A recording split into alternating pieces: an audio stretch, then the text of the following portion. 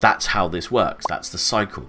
So first, if you're at standstill, you've got to invest the time and energy, generate the money, and then you invest the money so you can be a little bit more strategic and other people can help grow your business. That's how it works. So, you know, you've got to kind of focus on that. And when you can do that, then you generate that sense of freedom. And that's when you can say bollocks to the algorithm. You know, it's like, fuck you, money. You know, you don't need, I don't think you need an awful lot to say fuck you, money.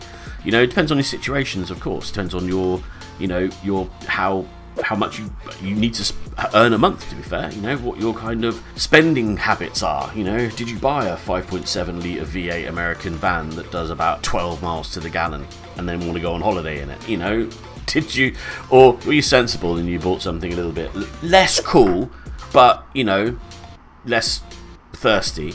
I don't care, I love my van. But, you know, you get my point. You know, what your consumption habits and all those different things obviously dictate how much money you need to earn.